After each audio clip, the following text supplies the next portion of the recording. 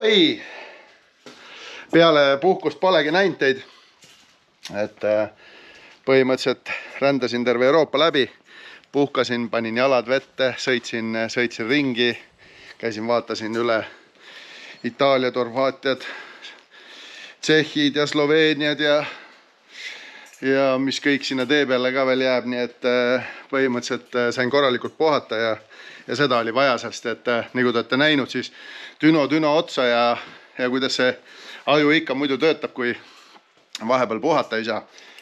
Ja restarti ei tee, aga minu taga on auto, mis teile on juba tuttav, kes meie paadunud fännid on, kindlasti teavad. Ja eriti need, kes käivad vaatamas kiirendusvõistlusi. Ja see on siis Ike auto ja Ike ise ei ole väga tuntud kiirendussportlane veel, eks ju, ta on tegelikult alles 2 aastat rajal. Aga selle eest on tal kõvasti indu ja entusiasmi, nii et natukene oli vaja jõudu juurde ja oli vaja vaadata, kuidas ta siis on vastu pidanud need siis selle, ma mäletan eelmine aasta, millal ma seda tuunisin, kuidas siis jõud on püsinud ja siin tehti ka siis väike upgrade, sellest ma räägin kohe. Tuli dünosse, mõõtsin, varem oli siin siukene 820-840 ratta hobujõudu, olenevalt siis temperatuurist. Seda ma tegin jaheda ilmaga tookord, siis sain ka natuke rohkem, nüüd siis täna panin dünosse ja üle 800 ei saanud, mis on ka täiesti loogiline. Ja eesmärk oli veidikene siis seda uut upgrade'i testida ja selleks on vesimetanoli pritse. Ja kuna auto sõidab 98 kütusega, täiesti tavalise tankla kütusega, siis oleks hea, kui siin oleks midagi toetavat kõrval, mis jahutaks nii sisse laset, kui tõstaks siis seda oktaane arvu. Ja kuna tegemist on ikkagi HELLCAT kompressoriga, siis on väga-väga tervislik siit veidike seda vesimetanoli segu läbi lasta, jahutada see õhk maha, mis siit kompressorist tekib ja siis teha seda hobujõudu.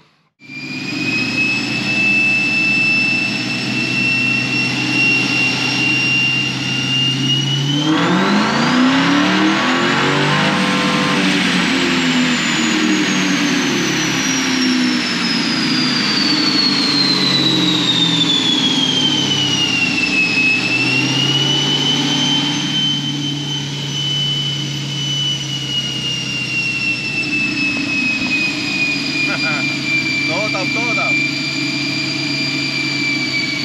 Teeme veel.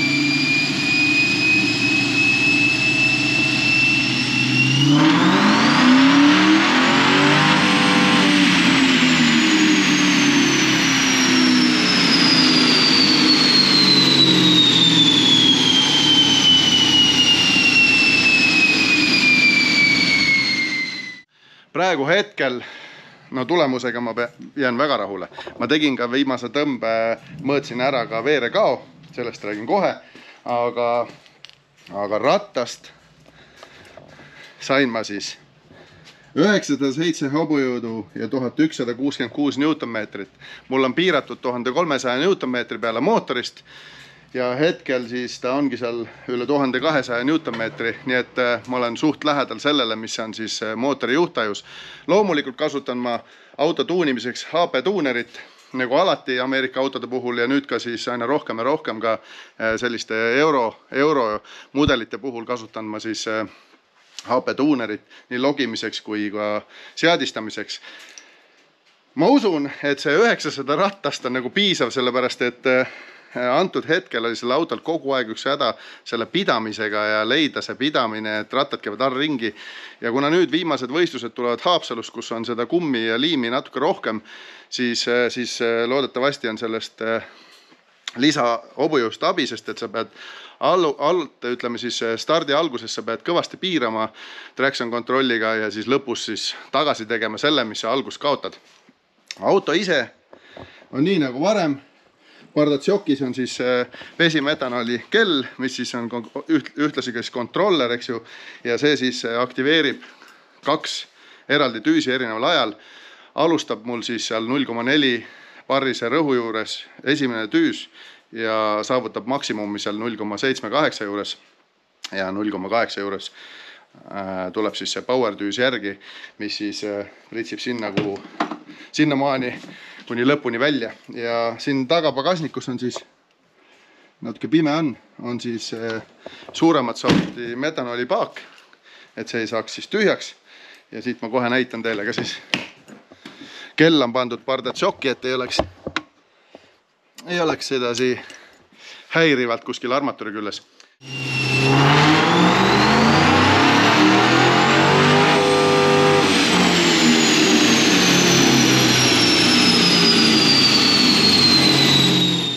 Võtame selle auto kokku, siin pole mõtet rohkem peatada, need Düno videos olete palju näinud ja mina võtan ette juba järgmise auto ja kindlasti luban teile, et peale puhkust ma näitan teile ka rohkem töökoda. Läheme teeme Tõnisega natuke nalja ja vaatame, mis projektid temal käsil on. Aga tulge kiirendust vaatama, nii et hoian pöialt.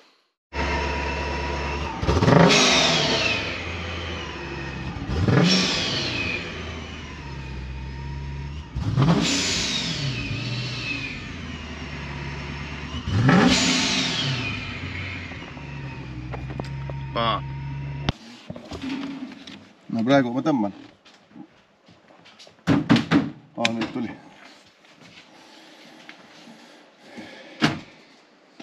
Tal pole pinget piisavalt, vaata, seda üles lükkab. Ei lähe kinni ka pärast. Aha. Ilmselt on mingi väike threshold või midagi.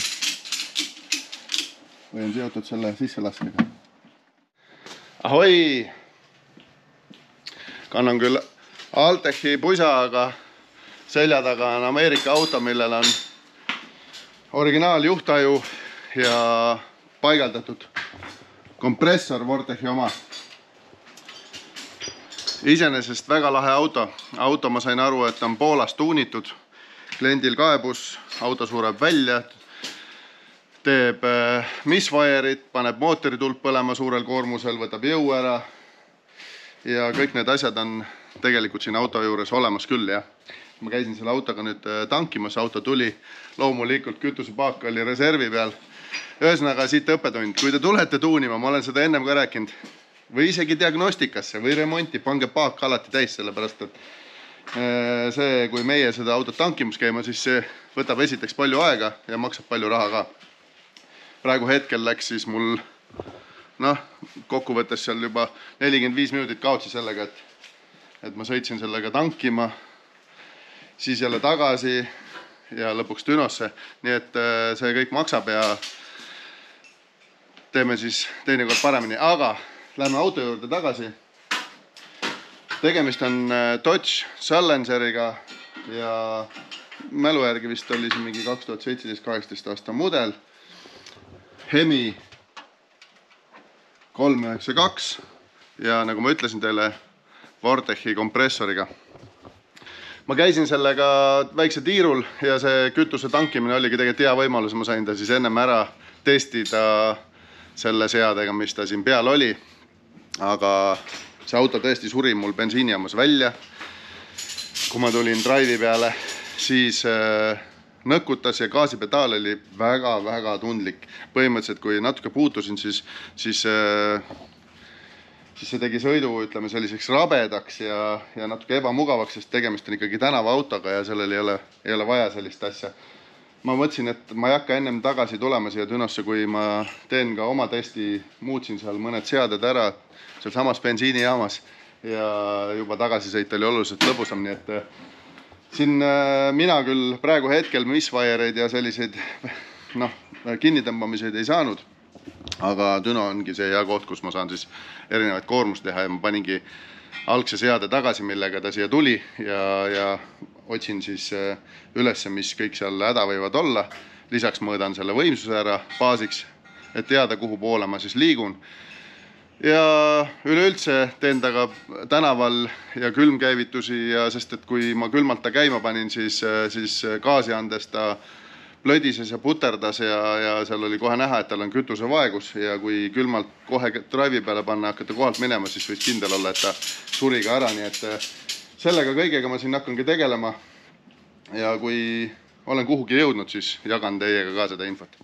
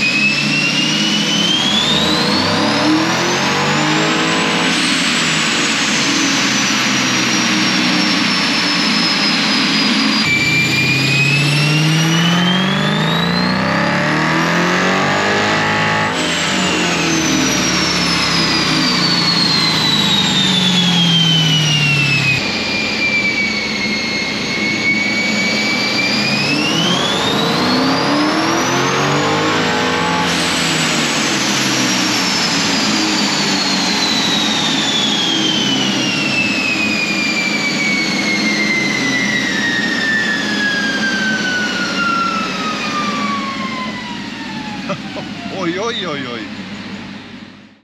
Põhimõtteliselt auto tuli, tegi ta 590 hobujõudu tagarattast ja suuga 788 Newtonmeetrit.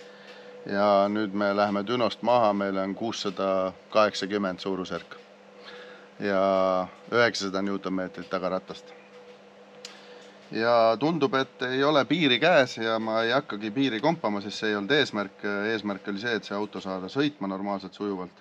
Ja nüüd ma näitan teile lihtsalt, et mida kõike selle HP tuuneriga teha saab. Me saame tegelikult kogu mootori ajus absoluutselt kõike seadistada. Selles mõttes on nagu äge, et meil ei ole mitte mingisuguseid piiranguid, me saame teha kõike, logida kõike, me saame muuta veakoode, me saame muuta näiteks ventilaatori käivitushetki, me saame muuta, kui autole pannakse tagateide, et silla ülekanne, et käigud töötaksid normaalselt edasi, et mootori, ütleme siis juhtaju teaks, milline tagasilla ülekanne on. Siis me saame muuta näiteks ka seda, et kui selle automaatkäiguasti asemele peaks panema manuali, et siis me saame ära elimineerida immo, kui näiteks kogu see kombo peaks tõstetama näiteks kuskile võidusõiduauto külge. Ja veel ja ma praegu hetkel tegin siis põhimõtteliselt uue tuuningu, sest et see auto on ju algselt vabalt hingav ja kuna vabalt hingav autol vaid kompressori peale, siis vaja mootori ajule ka selgeks teha, et sul on ülelaadimine, sul on loadid, sul on õhukogused, midagi muud, segusiivri läbilaskevõime, kütuse targetid, segutargetid on ju, ja süütenurgad samamoodi ja kõik see on vaja üle käia. Lisaks see, et gaasipedaali kütuse rikastused ja piustid, kui on ära vahetatud piusti suurused, külmkäivitused, siin on tegelikult tegemist väga palju. Ja kuna sarnane mootor tegelikult on olemas HELLCATil, eks ju, kubatuur on küll veidi erinev kompressoriga, siis sealt saab hästi palju infot kopeerida ja selle infoga juba annab midagi teha siin, et see auto sõidaks sujuvamalt ja mõnusamalt ja ütleme nii, et hetkel ma olen väga rahul. Tulemus on 5+, nüüd tuleb veel tänaval ära testida, et kas tänaval see sõidetavus on ka sama sujuv, nagu mulle dünos tundub, sest dünos tegelikult sa ei saa kruiisi väga hästi imiteerida, erinevaid koormusi, okei, sa võid luua, aga täit pilti siit ei saa ja sellepärast ma lähengi kohe nüüd tänavale ja teen seal ka need testid ja siis võtame juba kokku ja anname kliendile auto üle, nii et ma saan aru, et see on alles ostetud ja tal ei olegi tegelikult aimu, kuidas see auto sõitma peab. No kuulab.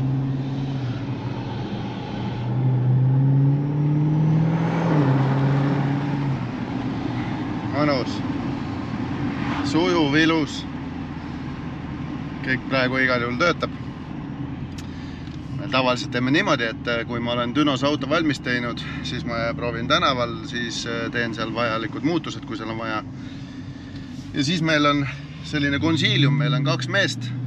On Lauri, kes sõidab igapäeva autodega, erinevatega paneb omapoolse diagnoosi või heakskiidu ja siis on Mallord, kes siis reaalselt ka kliendiga suhtleb, on sõitnud selle autoga ennem ja sõidab ka siis, kui autot antakse kätte ja annab omapoolse hinnangu ja siis selle info alusel kas ma pean veel midagi muutma või siis kiidetakse heaks, seda näitab aeg, aga hetkel igal juhul, no kuule, ma kohe näitan teile, ma kruisin taga siin mõnusalt vahetab käike, pehmet liigub, ei ole närviline, mootori tuli ei põle ja nüüd ma pean ilmselt selle sportmoodi peale vajutama, muidu ta ei luba mulle eriti kiirendada. Hops! Ja nüüd pane põhja.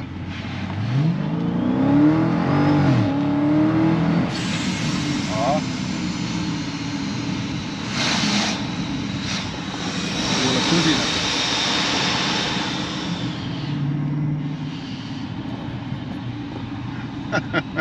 Subscribe, like ja jagage, share'ige ja kommenteerige ja ma võtan juba järgmiseni, et ei lõpe otsa need autod, ei lõpe otsa.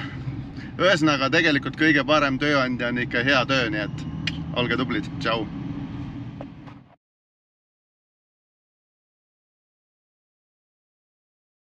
ka sõitma selle autoga? No proovime ära ikka muidugi. Enne pidi Lauri sõitma tavaliselt? Enne olevat halb olnud. Vaata, kas on parem minna tee üks väike tiir ja siis pargi ära.